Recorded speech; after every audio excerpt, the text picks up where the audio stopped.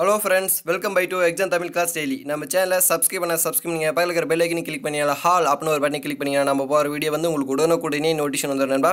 நம்ம சேனல் வந்து புதுசா பார்க்குற நண்பர்களா இருந்தா கண்டிப்பா தொடர்ச்சியா ஃபாலோ பண்ணுங்க. நம்ம சேனல் வந்து உங்களுக்கு கண்டிப்பா ரொம்ப யூஸ்ஃபுல்லா இருக்கும். ஒரு டைம் நாச்சு நம்ம சேனலை வந்து பாருங்க, பார்த்துட்டு உங்களுக்கு பிடிச்சிருந்தா மட்டும் சப்ஸ்கிரைப் பண்ணுங்க. அப்புறமா மறக்காம வந்து லைக் பண்ணுங்க நண்பா. ஷேர் பண்ணுங்கள், கமெண்ட் பண்ணுங்கள். ஒரு டைம்னாச்சும் நம்ம சேனல் வந்து பாருங்கள், உங்களுக்கு பிடிச்சதை மட்டும் லைக் பண்ணுங்கள் நண்பா. சரி வாங்க நம்ம இன்றைக்கான வீடியோக்குள் போகலாம். இந்திய அரசியலமைப்பின் நிர்ணய சபையின் தலைவர் யார்? Doctor Rajendra Prasad. Okay, doctor Rajendra Prasad. அதே மாதிரி பார்த்தீங்கன்னா இந்திய அரசியலமைப்பின் குறுகிய கால தலைவராக இருந்தவர் என்ன? டாக்டர் சச்சிதானந்த சின்ஹா. அதுவும் பார்த்துங்க நம்ம. நெக்ஸ்ட் கொஸ்டின், தேசிய கீதம் எப்போது அரசியலமைப்பு குழுவாயில் ஏற்றுக்கொள்ளப்பட்டது அப்படின்னா ஜனவரி 24, 1950 ஏற்றுக்கொள்ளப்பட்டது. தேசிய கீதம் எப்போது அரசியலமைப்பு குழுவால் ஏற்றுக்கொள்ளப்பட்டது அப்படின்னா ஜனவரி 24, 1950 ஏற்றுக்கொள்ளப்பட்டது. அது மாதிரி பார்த்தீங்கன்னா தேசிய கீதம் வந்து பார்த்தீங்கன்னா 52 வினாடிகள் வந்து பாடப்படும். அதில் வந்து பார்த்தீங்கன்னா லாஸ்ட் வந்து 2 வரிகள் பாடுவதற்கு 20 வினாடிகள் வந்து எடுத்துக்கணும் நண்பா. அதுவும் பார்த்துக்கோங்க. முகவரி எந்த சட்டத்தின்படி திருத்தப்பட்டது அப்படின்னா 42வது சட்டத்தின்படி திருத்தப்பட்டது. கொண்டு வந்தவர் யாருன்னா நேரு. அதுமாரி பார்த்தீங்கன்னா இந்தியாவின் முதல் பிரதமர் யாருன்னு பார்த்தீங்கன்னா நம்ம நேரு தான். துணை பிரதமர்னா வல்லபாய் பட்டேல். அதுமாதிரி டிஸ்கவரி ஆஃப் இந்தியா என்ற செய்தித்தாளை உருவாக்கியவரும் பார்த்தீங்கன்னா நம்ம நேரு தான். பஞ்சதள கொள்கையை உருவாக்கியவர் யாருன்னு பார்த்தீங்கன்னா நம்ம நேரு தான். அதுவும் பார்த்தீங்கன்னா அப்புறமா நெக்ஸ்ட் கொஸ்டின், இந்தியாவின் மொழி வாரியாக பிரிக்கப்பட்ட முதல் மாநிலம் பார்த்தீங்கன்னா ஆந்திர பிரதேசம். அதே மாதிரி பார்த்தீங்கன்னா புகையிலை எங்கே அதிகமாக உற்பத்தி பார்த்தீங்கன்னா ஆந்திர பிரதேசம். உத்தரகாண்ட் அப்படின்னு பார்த்தீங்கன்னா இந்தியாவின் ஏரி உத்தரகாண்ட் பார்த்தீங்கன்னா நண்பா நெரிடால் ஏராளமான ஏரிகளில் உள்ளதால் அது இந்தியாவின் ஏரி மாவட்டம் என்று சிறப்பிக்கப்படுகிறது. அதாவது நேரிடாலில் வந்து ஏராளமான ஏரிகள், அதாவது நேரிடால் ஏராளமான ஏரிகள் உள்ளதால் இந்தியாவின் ஏரி மாவட்டம் என்று எது அழைக்கப்படுகிறதுனா நேரிடால் வந்து அழைக்கப்படுகிறது. அது எங்கே இருக்குன்னா உத்தராகண்டில் தான் இருக்குது நண்பா. அதுவும் பார்த்திங்கன்னா அதே மாதிரி பார்த்திங்கன்னா தேவபூமி எனப்படும் இந்திய மாநிலம் எதுன்னு சொல்லப்போனால் அது வந்து உத்தராகண்ட் தான் வந்து சொல்கிறாங்க. அதேமாதிரி பார்த்திங்கன்னா இந்தியாவின் முதல் தேசிய பூங்கா வந்து ஜெம் கார்பெட் தேசிய பூங்கா. அது வந்து எல்லாருக்கும் தெரியும். அது எங்கே இருக்குது அப்படின்னா உத்தராகண்டில் தான் இருக்குது. முசோரின் இந்தியாவின் மலைகளின் ராணி என்று சிறப்பிக்கப்படுகிறது. அதுவும் பார்த்துங்க. அதே மாதிரி பார்த்தீங்கன்னா அது எங்கே இருக்குன்னா உத்தரகாண்டில் தான் இருக்குது. முசோரின் வந்து இந்திய மலைகளின் ராணி என்று சிறப்பிக்கப்படுகிறது. Very important question. அதே மாதிரி பார்த்தீங்கன்னா மலைகளின் ராணி என்று அழைக்கப்படுது ஊட்டி. அந்த மலைகளின் வாழ்விடங்களின் ராணி என்றாலும் ஊட்டி தான். மலைகளின் வாழ்விடங்களின் இளவரசி என்ன கொடைக்கானல். மலைகளின் ராணி அப்படின்னா ராணி தான். மலைகளின் இளவரசி அப்படின்னா வால்பாறை. அதாவது அந்த இடத்துல என்ன எடுத்துருன்னா நம்ம வந்து வாழிடங்கள் அப்படின்னு மலைகளின் இளவரசி, வாழிடங்கள் இளவரசி என்ற இடத்துல அந்த வாழிடங்கள் அப்படின்றத எடுத்துகிட்டு மலைகளின் இளவரசி அப்படின்னா வால்பாறை ஞாபகம் வச்சுக்காங்க. அதே மாதிரி பார்த்தீங்கன்னா 12 வருடங்களுக்கு ஒரு முறை போகக்கூடிய குறிஞ்சி பூ எங்கே பூக்குது அப்படின்னா கொடைக்கானல் தான் பூக்குது. குறிஞ்சி பாட்டில் எத்தனை வகையான பூக்கள் இருக்குன்னா நூல் வந்து கிட்டத்தட்ட 99 பூக்கள் இருக்குது. அதுவும் பார்த்துக்காங்க நண்பா. அதுக்கப்புறம் பார்த்தீங்கன்னா மத்திய பிரதேசம் பார்த்தீங்கன்னா பருப்பு வகையில் எங்கே அதிகமாக உற்பத்தி செய்யப்படுகிறதுனா மத்திய பிரதேசத்தில் தான் உற்பத்தி செய்யப்படுகிறது நண்பா. அதுமாதிரி பார்த்தீங்கன்னா அப்புறமா பார்த்தீங்கன்னா உத்திரப்பிரதேசம் நண்பா. உத்திரப்பிரதேசம் பார்த்தீங்கன்னா சர்க்கரை கிண்ணம் என்று அழைக்கப்படுகிறது நண்பா. அதே மாதிரி உத்திரப்பிரதேசம் இந்தியாவின் சர்க்கரை கிண்ணம் என்று அழைக்கப்படுகிறது. அதே மாதிரி பார்த்தீங்கன்னா இந்தியாவின் முதல் சுதந்திர போராட்ட கழகம் வந்து எங்கே நடைபெற்றுச்சுன்னா மிரட் நகரில் வந்து நடைபெற்றுச்சு. எப்போன்னா 1857 இது வந்து துவங்கியது. அது எங்கே நடைபெற்றதுன்னா உத்திரப்பிரதேசத்தில் நடைபெற்றது. அதே மாதிரி கங்கை, யமுனை, புரணா நதி, சரஸ்வதி ஆகிய சங்கமிக்கும் புண்ணிய பூமி எதுன்னு சொன்னாங்கன்னா அது வந்து அலகாபாத் அப்படின்னு சொல்கிறாங்க. அதாவது புண்ணிய பூமி எதுன்னு சொல்கிறாங்கன்னா அலகாபாத் அப்படின்னு சொல்லி குறிப்பிட்றாங்க. அது எங்கே இருக்குன்னா உத்திரப்பிரதேசத்தில் தான் இருக்குது. அதுவும் பார்த்துக்க நண்பா. அப்புறம் இந்தியாவின் மிக அதிக மாநிலங்களுடன் எல்லைகளை பகிர்ந்து கொள்ளும் மாநிலம் எது அப்படின்னு கேட்பாங்க. அதுவும் உத்திரப்பிரதேசம். அதாவது இந்தியாவின் மிக அதிக மாநிலங்களுடன் எல்லையை பகிர்ந்து கொள்ளும் மாநிலம் எதுனா உத்திரப்பிரதேசம் தான். அதுக்கப்புறம் பார்த்தீங்கன்னா இந்தியாவின் முதல் பெண் முதல்வர் யாருன்னா சுதேச கிருபாலனி. எல்லாமே வந்து பார்த்தீங்கன்னா உத்திரப்பிரதேசத்தில் தான் இருக்குது நண்பா, பார்த்துக்கோங்க. அதுக்கப்புறம் பார்த்தீங்கன்னா இந்தியாவின் மிக அதிக சட்டப்பேரவை, அதாவது லோக்சபை, ராஜ்யசபை இடங்களை கொண்டுள்ள மாநிலம் எதுன்னு பார்த்தீங்கன்னா அது வந்து நம்ம உத்திரப்பிரதேசம் தான். அதேமாதிரி பார்த்தீங்கன்னா இந்தியாவின் மிக அதிகமான பத்திரிகைகள் வெளியாகும் மாநிலம் அப்படின்னு பார்த்தோன்னா உத்திரப்பிரதேசம் தான். கிட்டத்தட்ட பத்திரிகை சுதந்திரம் பார்த்தீங்கன்னா விதி வந்து 19 பத்திரிகை சுதந்திரம் சொல்லுவாங்க. நம்ம வீட்டில் கொடியேற்றி கொள்வது எந்த விதியின்படி வாங்கி தரப்பட்டதுன்னா அந்த பத்திரிகை சுதந்திரம் விதியின்படி தான் வாங்கி தரப்பட்டது. இந்த பத்திரிகைன்னு பார்த்தீங்கன்னா நம்ம அரசியலமைப்பின் 4வது தூண் என்று சொல்கிறாங்க நண்பா. அதுவும் பார்த்துக்கோங்க. இப்போ இதெல்லாம் தெளிவாக பார்த்துக்கோங்க நண்பா. உங்களுக்கு கண்டிப்பாக ரொம்ப யூஸ்ஃபுல்லாக இருக்கும்னு நான் நினைக்கிறேன். அதுக்கப்புறம் 5வது கொஸ்டின் போகலாம். சம ஊதிய சட்டம் ஆண் பெண் எந்த ஆண்டு இயற்றப்பட்டது அப்படின்னா 1976 இயற்றப்பட்டது. அதுமாதிரி பார்த்தீங்கன்னா பெண்கள் ஆண்டு அப்படின்னா பெண்கள் 1978ன்னு பார்த்துக்கணும். பெண்கள் ஆண்டு வந்து 1978. அதுமாரி பார்த்தீங்கன்னா மார்ச் 8 வந்து பார்த்தீங்கன்னா பெண்கள் ஆண்டாக கொண்டாடுறாங்க. பெண்கள் நாள் தினமாக கொண்டாடுறாங்க. அதே மாதிரி பார்த்தீங்கன்னா இந்த ஆண்டுகளை பற்றி தெளிவாக பார்த்துக்க நண்பா. அதே மாதிரி பார்த்தீங்கன்னா உங்களுக்கு எனக்கு தெரிஞ்சது நான் நிறைய சொல்கிறேன். அந்த மார்ச் மாதம் இருக்கிறதெல்லாம் நான் சொல்கிறேன் நண்பா. மார்ச் 11 அப்படின்னு பார்த்தீங்கன்னா உலக காடுகள் தினமும், மார்ச் 22 வந்து பார்த்தீங்கன்னா உலக தண்ணீர் தினம், மார்ச் 23 உலக வானியல் தினம், மார்ச் 24 உலக காசநோய் தினம், மார்ச் 25 உலக அடிமைகள் தினம் நண்பா. பார்த்துக்கோங்க, உலக அடிமைகள் தினம். மறுபடியும் வந்து சொல்கிறேன் நண்பா. மார்ச் 21 மார்ச் 11 பார்த்தீங்கன்னா உலக காடுகள் தினம், மார்ச் 22 மார்ச் 12 பார்த்தீங்கன்னா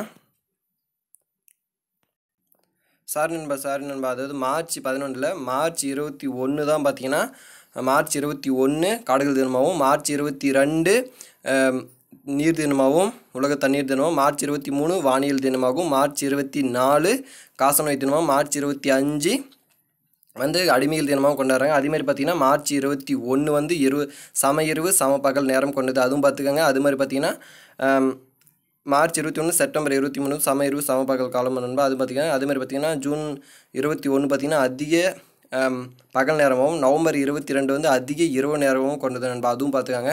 கண்டிப்பாக நம்ம சேனல் வந்து ரொம்ப யூஸ்ஃபுல்லாக இருக்கும்னு நினைக்கிறேன் நண்பா. சில மிஸ்டேக்கில் சொல்லுவேன், அதெல்லாம் கொஞ்சம் யோசிச்சு சொல்கிறதுனால கொஞ்சம் மிஸ்டேக் ஆகுது நண்பா, அதெல்லாம் பார்த்துக்கோங்க. அதுக்கப்புறம் பார்த்தீங்கன்னா நண்பா நெக்ஸ்ட் கொஸ்டின் நம்ம வந்து போகலாம். சிந்து சமவெளி மக்கள் அறிந்திடாத உலோகம் எதுன்னு பார்த்தீங்கன்னா இரும்பு. சிந்து சமவெளி மக்கள் அறிந்திடாத உலோகம் எதுன்னு கேட்டிங்கன்னா இரும்பு. அதே மாதிரி பார்த்திங்கன்னா நம்ம இரும்பு அந்த உருக்கு தொழிற்சாலைகளில் முதுகெலும்பாக திகழ்ந்து பார்த்திங்கன்னா அந்த இரும்பு உருக்கு தொழிற்சாலை தான் பார்த்திங்கன்னா முதல்ல மக்கள் பயன்படுத்தியது எதுன்னு பார்த்திங்கன்னா செம்பு நண்பா. அதே மாதிரி உருக்கு தொழிற்சாலைகளில் இளவரசர் என்று அழைக்கப்படும் வந்து இரும்பு தான், அது பார்த்திங்கன்னா நண்பா. மனிதன் முதல்ல பயன்படுத்திய உலோகம் வந்து செம்பு. பானையில் வந்து பானைகள் அந்த பானைகள் தயாரிக்க எது பயன்படுத்துகிறாங்கன்னா சக்கரங்கள் வந்து பயன்படுத்துகிறாங்க. அந்த சக்கரத்தை அப்புறம் பயன்படுத்திட்டு பின்னாடி இந்த பானைகளில் ஓவியங்கள் வரைவதற்கு எது பயன்படுத்துகிறாங்கன்னா அந்த செம்பு தான் பயன்படுத்துகிறாங்க. தங்கம் அப்படின்னு பார்த்தீங்கன்னா 24 கேரட் வந்து சுத்தமான தங்கம். அதில் வந்து பார்த்தீங்கன்னா 22 கேரட் மட்டும்தான் சுத்தமான தங்கம், மிச்சம் 2 வந்து பார்த்தீங்கன்னா தாமிரம். அது மாதிரி பார்த்தீங்கன்னா 1 கிராம் தங்கத்தை வந்து 2 கிலோமீட்டர் தொலைவு வரைக்கும் நீளமாக இழுத்து கொண்டு செல்ல முடியும் நண்பா. பார்த்தீங்கன்னா அதுக்கப்புறம் பார்த்தீங்கன்னா வெள்ளி பார்த்தீங்கன்னா அதிகமாக மின்சாரத்தை கடத்தக்கூடியது. தங்கம் வந்து பார்த்திங்கன்னா மின்சாரத்தை வந்து கடத்தாது. அது மட்டும் பார்த்திங்கன்னா தங்கம் வந்து எதன் மூலமாக பிரித்தெடுக்கப்படுகிறதுனா சலித்தல் மூலமாக பிரித்தெடுக்கப்படுகிறதுன்னு நினைக்கிறேன் நண்பா. பார்த்துக்கோங்க. அது மாதிரி பார்த்திங்கன்னா தங்கம் வந்து ஒரு கலவையாக கிடைக்காத ஒரே ஒரு பொருள் பார்த்திங்கன்னா தங்கம் மட்டும்தான் நண்பா. அதுக்கப்புறம் பார்த்திங்கன்னா நெக்ஸ்ட் கொஸ்டின். அடிமையின் அடிமை என அழைக்கப்படுவர் யார் அப்படின்னா இல்துமிஸ். அடிமையின் அடிமை என அழைக்கப்படுவர் யார் அப்படின்னா இல்துமிஸ். அதேமாதிரி பால்பன், ரஷ்யார், அமீர் குருஸ்ரு அதெல்லாம் பார்த்துக்கணும். அடுத்து நெக்ஸ்ட் கொஸ்டின். தலைக்கோட்டை போர் எந்த ஆண்டு நடைபெற்றதுன்னா 1565 நடைபெற்றது. 1565 நடைபெற்றது. அதே மாதிரி பார்த்தீங்கன்னா நெக்ஸ்ட் கொஸ்டின். இரண்டாவது புத்த சமய மாநாடு நடைபெற்ற இடம் எதுன்னு பார்த்தீங்கன்னா வெசாலி. இரண்டாவது புத்த சமய மாநாடு நடைபெற்ற இடம் பார்த்தீங்கன்னா வெசாலி. ஓகே, வெரி இம்பார்ட்டன்ட் பார்த்தீங்கன்னா நண்பா. அதே மாதிரி பார்த்தீங்கன்னா காஷ்மீர் பார்த்தீங்கன்னா வில்லோ மரங்கள் எங்கே அதிகமாக உற்பத்தி செய்யப்படுதுன்னா காஷ்மீரில் உற்பத்தி செய்யப்படுகிறது. ஜம்மு காஷ்மீரில் பார்த்திங்கன்னா மற்ற நாடுகள் வந்து நிலம் வாங்கி குடியேற முடியாது. அதேமாதிரி பார்த்திங்கன்னா மிகப்பெரிய குகை எங்கே இருக்குன்னா ஜம்மு காஷ்மீரில் தான் இருக்குது. மிகப்பெரிய சாலை போக்குவரத்து வசதியும் பார்த்திங்கன்னா அங்கே தான் ஜம்மு காஷ்மீர் தான். அது பார்த்துக்காங்க நண்பா. அதுக்கப்புறம் நெக்ஸ்ட் கொஸ்டின் போகலாம். டச்சுக்காரர்கள் இந்தியாவிற்கு வருகை புரிந்த ஆண்டு வந்து பார்த்திங்கன்னா 1602 வந்து டச்சுக்காரர்கள் இந்தியாவுக்கு வருகை புரிந்தாங்க. அது நெக்ஸ்ட் கொஸ்டின். மக்கள் குறை தீர்க்கும் நாள் கூட்டம் எந்த கிழமை நடைபெறுகிறது அப்படின்னா ஒவ்வொரு திங்கட்கிழமையும் வந்து நடைபெறுகிறது. அதேமாதிரி பார்த்திங்கன்னா இந்த திங்கட்கிழமை இந்த மக்கள் நாள் தீர்க்கும் கூட்டம் பார்த்திங்கன்னா ஒவ்வொரு திங்கட்கிழமை நடைபெறும். அதேமாதிரி பார்த்திங்கன்னா நகர கூட்டம் அப்படின்னு பார்த்திங்கன்னா ஒரு ஆண்டுக்கு வந்து 4 முறை வந்து நடைபெறும். அதாவது நகரங்கள் வந்து 4 முறை நடைபெறும். அப்புறமா புதன் இதெல்லாம் பார்த்திங்கன்னா வியாழன், வெள்ளி இதெல்லாம் கோள்களில் பார்த்திங்கன்னா கோள்கள் வந்து நான் சொல்கிறேன். புதன் பார்த்திங்கன்னா மிக சிறிய கோள், சூரியனுக்கு மிக அருகில் கூடும் புதன் தான். சூரியன் மிக வேகமாக சுற்றி வரக்கூடும் புதன் தான். வியாழன் பார்த்திங்கன்னா மிகப்பெரிய கோள் வந்து வியாழன். 2வது இருக்கிறது வந்து பார்த்திங்கன்னா சனி. வியாழன் மிக அதிக துணைக்கோள் கொண்டுள்ளதும் பார்த்திங்கன்னா வியாழன். அதிக தன் சுழற்சி வேகத்தில் அதிகமாக சுழறக்கூடிய ஒரு கோளும் பார்த்திங்கன்னா வியாழன் தான். அதெல்லாம் பார்த்துக்க நண்பா. அதுக்கப்புறம் பார்த்திங்கன்னா வெள்ளி பார்த்திங்கன்னா நம்ம பூமி இரட்டைக்கோள் என்று அழைக்கப்படுது வெள்ளி. பூமி அதாவது சூரியன் வருவதற்கு சற்று முன் வெளிப்படும் கோள் வந்து வெள்ளி தான். அதிக வெப்பத்தை உடைய கோள் வந்து வெள்ளி தான். சூரியன் வெளிப்படும் காலையிலும் மாலையிலும் வந்து வெளிப்படும் நம்ம வெள்ளிக்கோள். அதுக்கப்புறம் பார்த்திங்கன்னா நெக்ஸ்ட் கொஸ்டின் போகலாம். ஊர்மன்ற கூட்டங்கள் ஆண்டு எத்தனை முறை நடைபெறும்னா 4 முறை நடைபெறும் நண்பா. அதுவும் பார்த்துக்கோங்க. அடுத்து நெக்ஸ்ட் கொஸ்டின். ஐநா தினம் எந்த நாளில் கொண்டாடப்படுகிறதுனா அக்டோபர் 24 கொண்டாடப்படுகிறது. ஐநா தினம் எப்போது கொண்டாடப்படுகிறதுனா அக்டோபர் 24 கொண்டாடப்படுகிறது. அதே மாதிரி பார்த்திங்கன்னா ஐநாவின் உறுப்பு நாடுகள் ஐநாவின் நிரந்தர மொழிகள் பார்த்திங்கன்னா ஒரு 6 மொழிகள் நினைக்கிறேன் நண்பா. அது பார்த்துக்கோங்க. அதே மாதிரி நம்ம நாட்டில் அங்கீகரிக்கப்பட்ட மொழிகள் எத்தனை பார்த்தீங்கன்னா 22 மொழிகள். அதில் பார்த்துக்கங்க நண்பா. அது உறுப்பு நாடுகள் வந்து 6ன்னு நினைக்கிறேன். அது பார்த்துக்கங்க. சரி நண்பா. அது மாதிரி ஐநாவின் தலைமையகம் இருக்குது. நியூயார்க்கில் இருக்குது. ஐநாவின் தலைமையகம் எங்கே இருக்குன்னா நியூயார்க்கில் இருக்குது. சரி ஓகே நண்பா. அடுத்த நெக்ஸ்ட் கொஸ்டின். ஈரான் ஈராக் போர் எந்த ஆண்டு முடிவு வந்தது அப்படின்னா 1988 முடிவு வந்தது. ஈரான் ஈராக் போர் எந்த ஆண்டு முடிவு வந்தது அப்படின்னா 1988 முடிவு வந்தது. Next question. பல இனங்களில் அருங்காட்சியகம் தோற்றமளிக்கும் நாடு எதுனா நம்ம இந்தியா. ஏன்னா நம்ம இந்தியான்னு தான் சொல்கிறாங்க. அது பல இனங்களின் அருங்காட்சியகமாக தோற்றமளிக்கும் நாடு எதுனா நம்ம இந்தியா. ஏன் இந்தியா சொன்னால் அது மனிதர்கள் வாழக்கூடிய அனைத்து வசதிகளும் வந்து நம்ம இந்தியாவில் இருக்கிறதுனால நம்ம இந்தியா வந்து பல இனங்கள் வாழக்கூடிய ஒரு அருங்காட்சியகம் சொல்லி குறிப்பிடுறாங்க. அப்புறமா அமெரிக்கா அப்படின்னு பார்த்தீங்கன்னா பெட்ரோலியம் வந்து எரியும் அது நம்ம ஆல்கஹால் வந்து எரிபொருளாக எங்கே பயன்படுத்தப்படுகிறதுனா வந்து பார்த்திங்கன்னா அமெரிக்காவில் தான் பயன்படுத்தப்படுகிறது. அப்புறம் பார்த்திங்கன்னா இலையுதிர் காடுகள் எங்கே அதிகமாக காணப்படுகிறதுனா தென் அமெரிக்காவில் தான் அதிகமாக காணப்படுகிறது நண்பா. அதுவும் பார்த்துக்கோங்க. அதுக்கப்புறம் அந்த இலையுதிர் காடுக்கு எவ்வளோ சதவீதம் தண்ணி தேவைன்னா 75% முதல் 100% தண்ணி தேவை. அதுவும் பார்த்துக்கோங்க. அப்புறமா நம்ம சீனா பார்த்திங்கன்னா சீனா மற்றும் கியூபா, அதாவது பரப்பளவு மிக சிறிய மாநிலம் வந்து பார்த்தீங்கன்னா சீனா மற்றும் கியூபா. ஒற்றை குடியுரிமை நாடு பார்த்திங்கன்னா சீனா மற்றும் கியூபா நண்பா. இரட்டை குடியுரிமை பார்த்திங்கன்னா இரட்டை குடியுரிமை உள்ள நாடுகள் அப்படின்னு பார்த்திங்கன்னா அமெரிக்கா.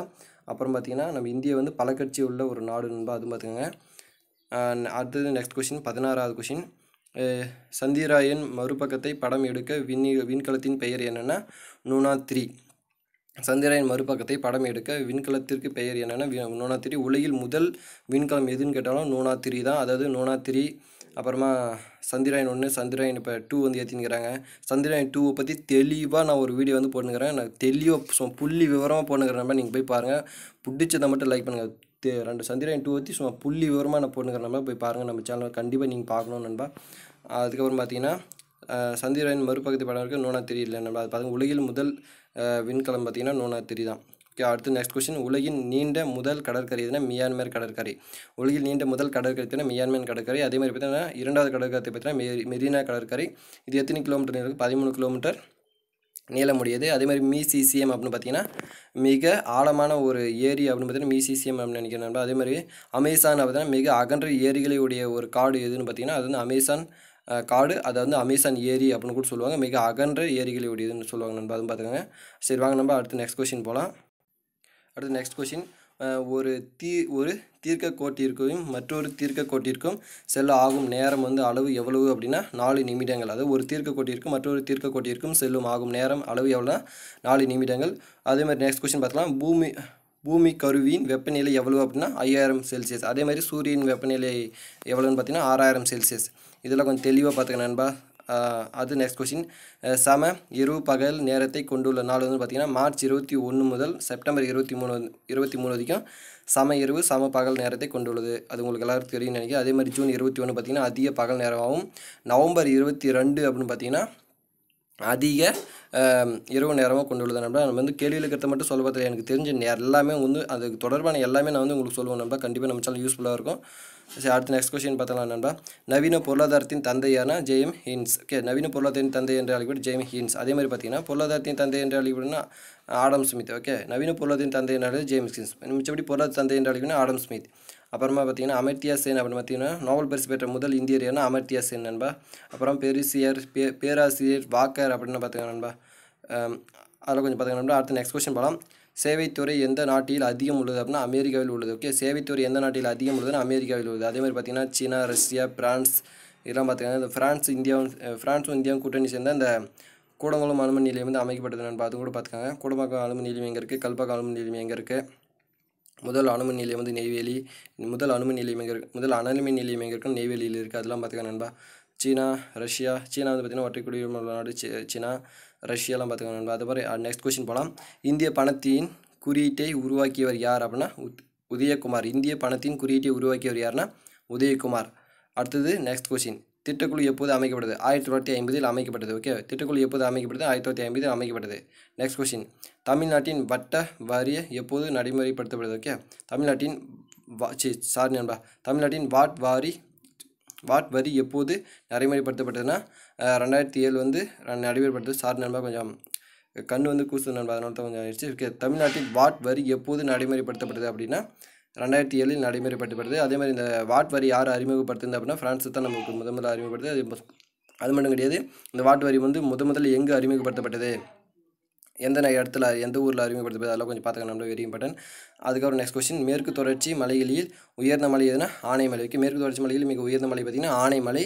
அதே மாதிரி சேர்வராய மலை, செஞ்சி மலை, இந்த கல்வராய மலை இதெல்லாம் கொஞ்சம் பார்த்துக்க நண்பா. தமிழ்நாட்டின் மிக பழமையான ஆணை மலை எது அப்படின்னா கல்லணை. ஓகே, சரி, தமிழ்நாட்டின் மிக பழமையான அணை எதுன்னா கல்லணை நண்பா. அது கரிகால சோழனால் கட்டப்பட்ட முதல் அணை வந்து கல்லணை. அதெல்லாம் பார்த்துக்காங்க. அதே மாதிரி பார்த்தீங்கன்னா மிகப்பெரிய நீர்த்தேக்கம் எதுவும் கல்லணை நீர்த்தேக்கமா இல்லை மேட்டூர் அணை நீர்த்தேக்கமா அதெல்லாம் கேட்பாங்க. மேட்டூர் அணை நீர்த்தேக்கம், அப்புறம் மேலணை, சோலையாறு அணை, அப்புறம் கீழணை எல்லாம் கொடுத்துக்கிறாங்க நண்பா. அதெல்லாம் பார்த்துக்காங்க. அது நெக்ஸ்ட் கொஸ்டின், தமிழ்நாடு வனச்சட்டம் எந்த ஆண்டு அப்படின்னா 1882 தமிழ்நாடு வனச்சட்டம் என்று கொண்டாடப்படுகிறது. அது மாதிரி பார்த்துக்காங்க, வெரி இம்பார்ட்டன்ட் கொஸ்டின். அப்புறம் அடுத்து நெக்ஸ்ட் கொஸ்டின், நந்த தேவி உயர்கோள காப்பகம் உருவாக்கப்பட்ட ஆண்டு வந்து பார்த்திங்கன்னா 2004 உருவாக்கப்பட்டது. நெக்ஸ்ட் கொஸ்டின், தென் இந்தியாவின் நெற்களஞ்சியம் எது அப்படின்னா தஞ்சாவூர். தென் இந்தியாவின் நெற்களஞ்சியம் எதுனா தஞ்சாவூர். அதே மாதிரி நாகரிகம் முதல் எங்கு தோன்றி, நாகரிகத்தின் தலைநகரம் என்று அழைக்கப்படுவதும் பார்த்திங்கன்னா தஞ்சாவூர் தான். நம்மளுடைய மாநில விளையாட்டு நாட்டியம் பார்த்திங்கன்னா பரதநாட்டியம், அது எங்கே தோன்றிச்சுன்னா பார்த்திங்கன்னா நம்ம தஞ்சாவூரில் தோன்றிச்சு. அதே மாதிரி பார்த்திங்கன்னா நம்ம தென்னிந்தியாவின் நாகரிகத்தின் நுழைவாயில் எதுன்னு பார்த்திங்கன்னா சென்னை நண்பா. நாகரிகத்தின் கலாச்சாரத்தின் நுழைவாயில் எதுனா சென்னை தான். தலைநகரம் எதுனா தஞ்சாவூர். அது கொஞ்சம் தெளிவாக பார்த்துக்காங்க நண்பா. அடுத்தது பார்த்திங்கன்னா நம்ம கலாச்சாரம் வந்து எங்கே தோன்றி வளர்ந்ததுன்னா நம்ம தஞ்சாவூரில் தான் தோன்றி வளர்ந்தது, அதுவும் பார்த்துக்காங்க நண்பா. அடுத்து நெக்ஸ்ட் கொஸ்டின், மக்கள் தொகையின் மிகப்பெரிய மாநிலம் எதுன்னு பார்த்தீங்கன்னா உத்தரப்பிரதேசம். மக்கள் தொகையில் மிகப்பெரிய மாநிலம் பார்த்தீங்கன்னா உத்தரப்பிரதேசம். அதுமாதிரி ராஜ்யசபா, மாநில சபை இது எல்லாம் அதிக உறுப்பினர்கள் கொண்டுள்ள ஒரு மாநிலம் பார்த்தீங்கன்னா அது வந்து உத்தரப்பிரதேசம் தான். உத்தரப்பிரதேசத்தை பற்றி பார்த்தீங்கன்னா உங்களுக்கு ஏற்கனவே நான் வந்து நிறைய சொல்லிங்கன்னு நினைக்கிறேன். அதாவது இந்தியாவின் சர்க்கரை கிணம் என்றாலே உத்தரப்பிரதேசம். முன்னே ஏற்கனவே நிறைய சொல்லிங்கிறேன், முன்னாடி இப்போ சொல்லிங்கிறேன், அதெல்லாம் பார்த்துக்கோங்க. அதுக்கப்புறம் பார்த்தீங்கன்னா சிக்கிம் அப்படின்னு பார்த்தீங்கன்னா மக்கள் தொகை மிக குறைந்த மாநிலம் பார்த்திங்கன்னா சிக்கிம். அருணாச்சல பிரதேசம் பார்த்திங்கன்னா அருணாச்சலம் பிரதேசம் அப்படின்னு பார்த்திங்கன்னா பல மொழிகள் பேசப்படும் ஒரு மாநிலம் அருணாச்சல பிரதேசம். அப்புறமா பார்த்திங்கன்னா மக்கள் நெருக்கம் மிக குறைந்த மாநிலம் பார்த்திங்கனாலும் அருணாச்சல பிரதேசம் தான். இந்தியாவின் மிகப்பெரிய புத்த மடலாய தவாங்க எங்கே இருக்குன்னா அருணாச்சல பிரதேசத்தில் இருக்குது. அதேமாதிரி பார்த்திங்கன்னா வடகிழக்கு மாநிலங்களில் மிகப்பெரியது அருணாச்சல பிரதேசம். அப்புறம் மொழிகள் அதிகமாக பேசப்படுகிற மாநிலம் பார்த்திங்கன்னா அருணாச்சல பிரதேசம். உதய சூரியன் நாடு என்று அழைக்கப்படுவதும் அருணாச்சல பிரதேசம். வெரி இம்பார்ட்டன்ட் கொஸ்டின், உதய சூரியன் நாடு என அழைக்கப்படும் பிரதேசம் எது, அது மாநிலம் எது அப்படின்னு கேட்பாங்க. அது அருணாச்சல பிரதேசம். அது மட்டும் கிடையாது நண்பா, வெரி இம்பார்ட்டன்ட் கொஸ்டின். அருணாச்சல பிரதேசத்தில் வந்து கிட்டத்தட்ட 600க்கும் மேற்பட்ட பூக்கள் வந்து பூக்கும் இடமாக இருக்கிறதுனால ஆர்கிட்டுகளின் சொர்க்கம் என்றும் அழைக்கப்படுகிறது. எதுனா அருணாச்சல பிரதேசம். ஆர்கிட்டுகளின் சொர்க்கம் என்று அழைக்கப்படுகிறது அருணாச்சல பிரதேசம்.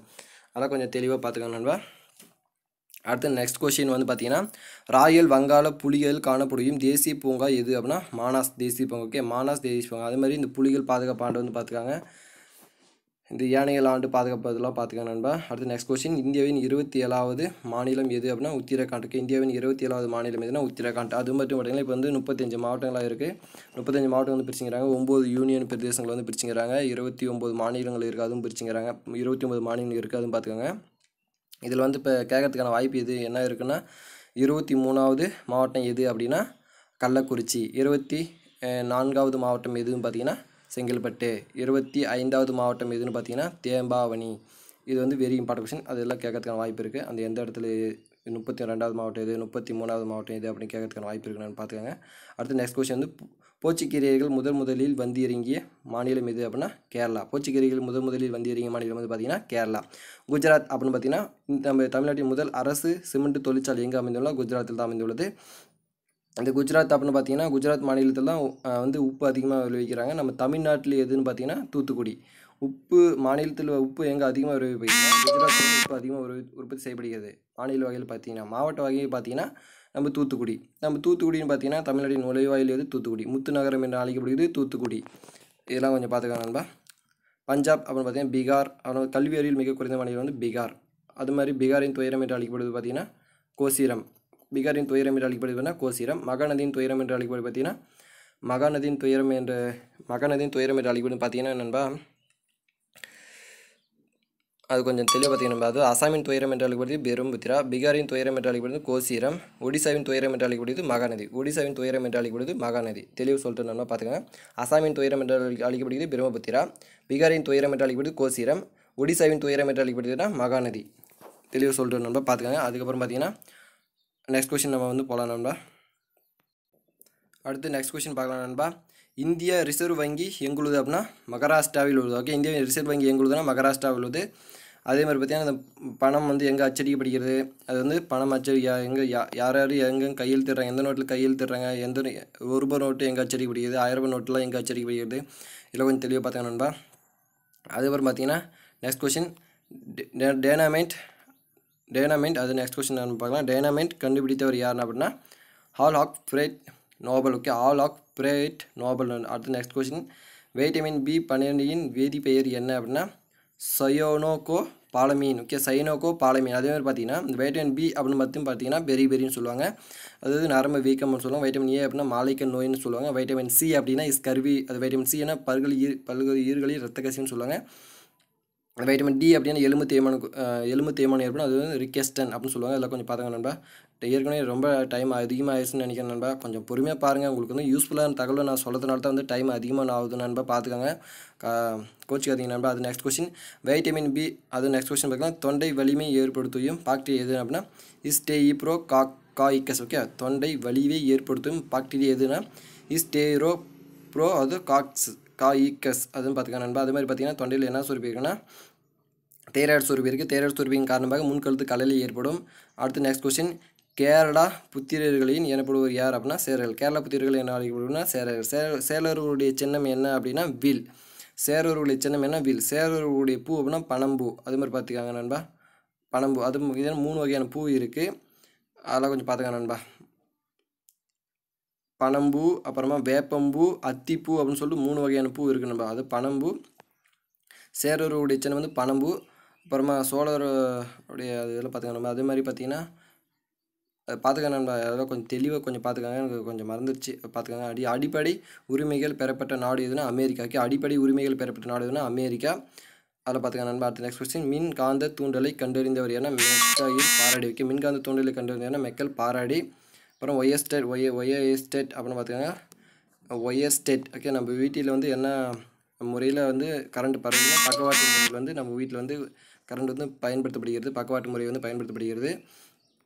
இதெல்லாம் பார்த்துக்கங்க நண்பா. அடுத்த நெக்ஸ்ட் கொஸ்டின் ஊசையில் கடிகாரத்தை உருவாக்கியவர் யாருன்னா கிறிஸ்டின் ஏஜெயின்ஸ். Okay, Christian Agence. அடுத்த நெக்ஸ்ட் கொஸ்டின் மின்னோட்டத்தின் எஸ்ஐ அலகுனா ஆம்பியர். ஓகே, மின்னோட்டத்தின் எஸ்ஐ அலகுனா ஆம்பியர். மோல் அப்படின்னா பார்த்தீங்கன்னா அதில் கொஞ்சம் பார்த்துக்கங்க நண்பா. வெரி இம்பார்ட்டன்ட்லாம் இருக்குது. ஆனால் கேண்டிலா அப்படின்னு பார்த்தீங்கன்னா ஒளியின் அழகு பார்த்தீங்கன்னா கேண்டிலா. ரேடியன் அப்படின்னு பார்த்தீங்கன்னா ரேடியோ முதல் கண்டுபிடிச்சவர் யாருன்னா அதில் பார்த்துக்கங்க நண்பா.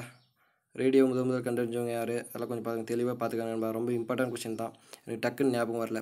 வேதியியலின் தந்தை யார் அப்படின்னா ராபர்ட் பாயில். ஓகே, வேதியியலின் தந்தை யாருன்னா Robert boil. Okay, next question பித்த நீரின் உள்ள அமிலம் எதுனா கோலிக் அமிலம். பித்த நீரில் உள்ள அமிலம் வந்து கோலிக் அமிலம். அசிட்டிக் அமிலம் பார்த்தீங்கன்னா இதில் இருக்குன்னா வினிகரில் இருக்குது. அதுக்கப்புறம் பார்த்தீங்கன்னா ஐன்ஸ்டீன் அப்படின்னு பார்த்தீங்கன்னா ஐன்ஸ்டீன். ஓகே, ஐன்ஸ்டீன் எல்லாம் கொஞ்சம் பார்த்துக்க நண்பா. அப்புறம் லாக்டிக் அமிலம் தான் பாலில் இருக்குது. புளித்த பாலில் இருக்கக்கூடிய அமிலம் லாக்டிக் அமிலம் தான். பாலில் உள்ள அமிலம் லாக்டிக் அமிலம். பாலில் கிட்டத்தட்ட 5 வகையான பொருள் இருக்குது, அதெல்லாம் பார்த்துக்க நண்பா. அதுக்கப்புறமா தீ பற்றாத மரம் எதுனா செம்மரம் நண்பா. அதே மாதிரி பார்த்தீங்கன்னா இந்த அந்த செம்மரம் பார்த்தீங்கன்னா தீ பற்றாத மரம். அதே மாதிரி பார்த்தீங்கன்னா அந்த சந்தன மரம் எங்கே இருக்குன்னா வேலூரில் இருக்குது. அதில் பார்த்தீங்கன்னா தேக்கு மரம் பார்த்தீங்கன்னா கழிவு நீரை மட்டும் உறிஞ்சு கொண்டு நல்நீரை வந்து பூமிகளில் சேர்க்கக்கூடிய ஒரு மரம் தேக்கு மரம். தென்னை மரம் பார்த்திங்கன்னா ஒரு பூமிக்கு மேலே இருக்கக்கூடிய ஒரு தண்டு மரம்னு சொல்லுவாங்க. அதேமாதிரி பார்த்திங்கன்னா தன் விதைகள் மேலே மூடிக்கொண்டு இருக்கக்கூடிய ஒரு மரம் எதுனா அது தென்னை மரம். அது 27 தாவரம் 1 வித்திலை தாவரம்னு சொல்லுவாங்க இல்லையா, அது நம்பர் பார்த்துக்கங்க நண்பா. அப்புறமா அது வந்து ஒரு சல்லிவேர் மரம் தான் பார்த்துக்கோங்க. அது வரும் பெண் மரம், அதெல்லாம் பார்த்துக்கோங்க.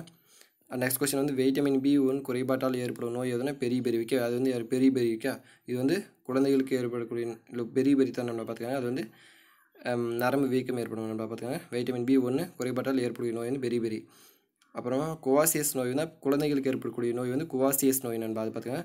மலட்டுத்தன்மை அப்படின்னு பார்த்தா வைட்டமின் E குறைபாட்டால் ஏற்படக்கூடிய நோய் வந்து. அப்புறம் ரிக்கெஸ்ட் அப்படின்னா வைட்டமின் D குறைபாடு ஏற்படக்கூடிய நோய். ஸ்கர்வி அப்படின்னா வைட்டமின் C குறைபாடு ஏற்படக்கூடிய நோய். அப்புறம் பார்த்தீங்கன்னா பிரேயோட்ஸ் ஆக் ஃபெய்ட்டுகளுக்கு எடுத்துக்காட்டுனா ரீஎக்ஸியா அப்படின்னு. நெக்ஸ்ட் கொஸ்டின் சில்லி கண்டறிந்தவர் யாருன்னா ராபர்ட் ஹேக் அப்படின்னா. நெக்ஸ்ட் கொஸ்டின் HIV நோயும் எய்ட்ஸ் வைரஸை கண்டறிந்தவர் யாருன்னு பார்த்துக்கோங்க நண்பா. அதாவது HIV எய்ட்ஸ் வைரஸ் வந்து எது மூலமாக பரவக்கூடியது, காற்று மூலமாக பரவக்கூடியதா இல்லை ரத்தம் மூலமாக பரவக்கூடியதெல்லாம் கேட்பாங்க. இது வந்து ரத்தத்தின் மூலமாக மட்டுமே பரவக்கூடியது இந்த HIV வைரஸ் பார்த்துக்கோங்க. காற்றின் மூலமாலாம் பரவாது. காற்றின் மூலமாக பரவக்கூடிய நோய் எதுன்னு கேட்பாங்க. இந்த இதய நோய் வந்து பரவக்கூடிய நோயா அப்படின்னு கேட்பாங்க. அதெல்லாம் இல்லை அப்படின்னு சொல்லுவாங்க நண்பா. இதே வந்து நோய் வந்து பரவ இயலாத ஒரு நோய். அது கேள்வியில் படிச்சுக்கோன்னா டிஃபிகலாக கேட்பாங்க. சரி, ஓகே நண்பா. நம்ம சேனல் வந்து உங்களுக்கு ரொம்ப யூஸ்ஃபுல்லாக இருக்கும்னு நினைக்கிறேன். அதே மாதிரி பார்த்தீங்கன்னா இந்த HIV எலிகள் தான் முதல் இந்த சோதனை வந்து செயல்படுத்துவாங்க நண்பா. எலிகளை பயன்படுத்தி கண்டுபிடிச்சாங்க. சரி, ஓகே நண்பா. நம்ம சேனல் வந்து கண்டிப்பாக ரொம்ப யூஸ்ஃபுல்லாக இருந்தது நினைக்கிறேன். ரொம்ப டைம் ஆயிடுச்சு, அதுக்காக என்னை மன்னிச்சுக்கோங்க நண்பா. Very sorry. ரொம்ப டைம் ஆயிடுச்சு. இவ்வளோ நேரம் வரைக்கும் ஒத்துழைப்பு கொடுத்து நம்ம சேனல் வந்து பார்த்தது ரொம்ப நன்றி நண்பா. நம்ம சேனல் பிடிச்சிருந்தா சகோதரி வந்து நம்ம சேனல் வந்து சப்ஸ்கிரைப் பண்ணுங்கள், மறக்காமல் லைக் பண்ணுங்கள், கமெண்ட் பண்ணுங்கள் நண்பா. சரி, ஓகே நண்பா, நன்றி.